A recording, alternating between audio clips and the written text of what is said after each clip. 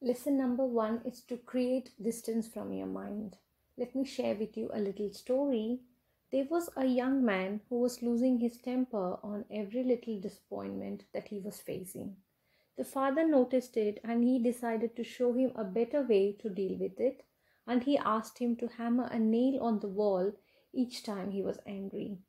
The boy in the initial days had a many number of nails on the wall, and after a few days he felt it was easier to stay calm than to get angry and hammer a nail.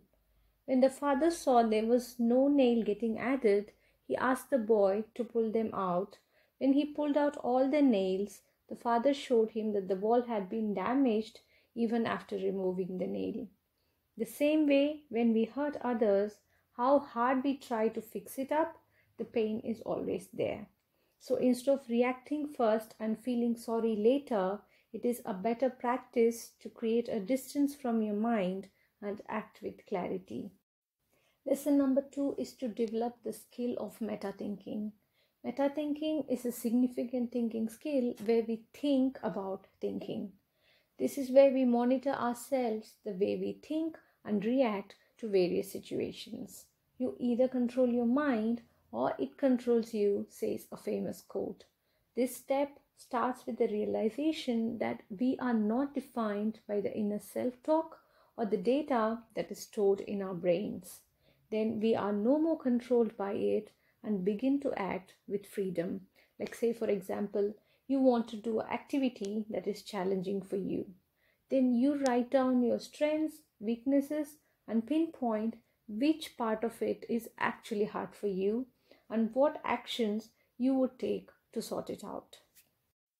Lesson number 3 is the 5 times why method. This is a remarkable way to hack your mind and help you to find out the exact cause of your unhappiness. This works out by asking why 5 times. The main goal is to find out the origin and working from there to prevent it from recurring. It helps to define, measure, analyze, improve, and control the problem. Let's take an example. Mr. X is feeling worried that he is overweight. First, why is he above the recommended weight? He is not finding time to go to the gym. Why is he not finding time to go to the gym? Because he comes back late from his office. Why is he late from his office? Because he goes to eat junk food after work. Why does he go to eat junk food? Because he finds pleasure while eating it. Why is he feeling pleasure from eating junk food? Because his friends are doing the same.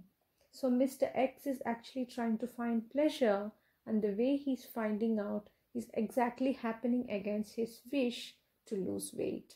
Now, after pinpointing this, he needs to find out, is there any other way to find pleasure that can help his weight loss?